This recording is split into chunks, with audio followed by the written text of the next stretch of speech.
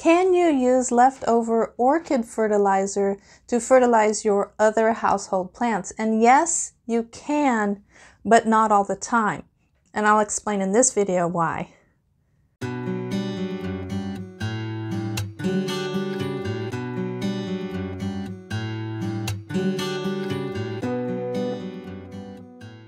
Hi, I'm Amanda Matthews, and thank you for watching this video at Orchideria.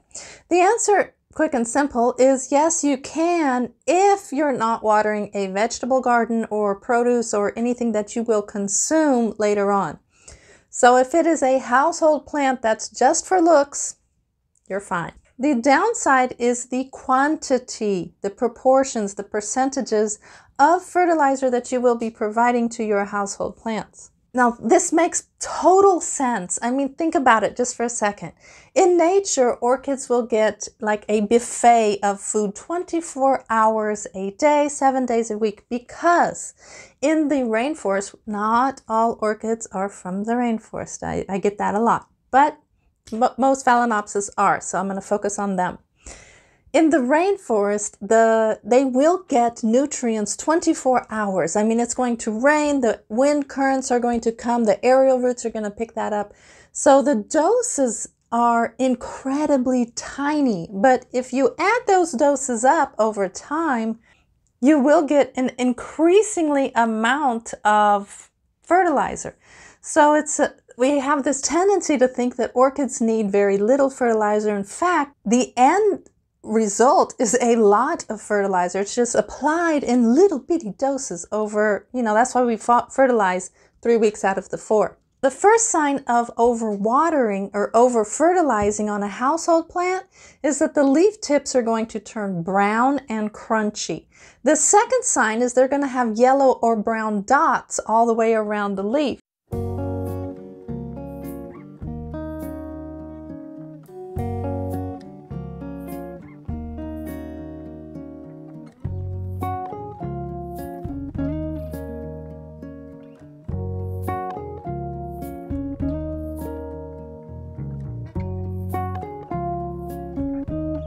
So what exactly am I giving my peace lily? The first will be nitrogen. You can either find that as nitrogen or nitrate. This nitrogen is just going to help the plant work on root growth and leaf development. It has nothing to do with the flower. So if your plant is in flower, that nitrogen's not going to help it. But if it is developing new leaves all the time, then this nitrogen is beneficial. So you're okay on that one. The second component, which is phosphorus, which is going to help the orchid develop this healthy, nice blossom. And in your plant, household plant, it will do the same. So you're good there. And the third component, which is potassium, the K in the NPK ratio, is going to work on the healthy defense system, or translating this, it helps the orchid fight off diseases. It helps the orchid work on opening and closing the stomata. It helps the orchid work on healthy, strong cells, and helps the orchid work on the inside of the nutrient system. Now, what happens if we use this water every week on our household plants?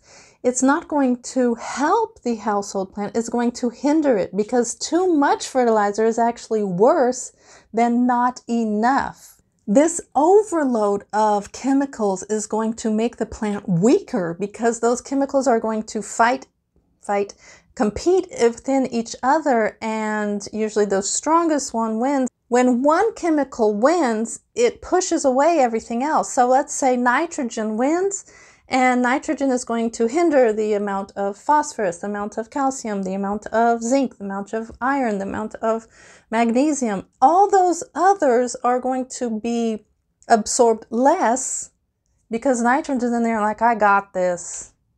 Everybody else can leave. So that's the problem. You will start giving more nutrients than others, and your plant is going to start to slowly fade, and the first sign is the leaves are going to start to get crunchy. Quick pause for everything. I was just editing this video and realized I forgot to say something incredibly important, and that is about root burn. Root burn will also occur if you do not flush your orchid out once a month. And flushing just means to water that orchid with water that has no fertilizer whatsoever. You can use rainwater, reverse osmosis water, distilled water, and just pour that water over the potting media so it really runs out and just, it's like a quick bath, and it just releases all that chemical buildup that's inside.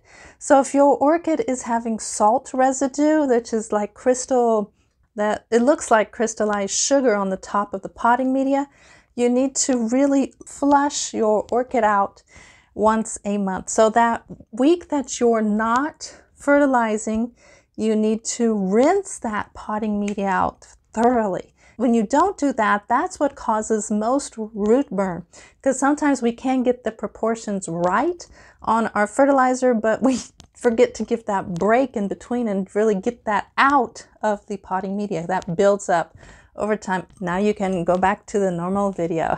There is one plant that will love orchid fertilizer, and that is the African violet. I have absolutely no luck growing violets. I kill every single one of them. I've given up on them years ago. African violets will adore all this chemical fertilizer in there on a weekly doses. You can use that for your African violet.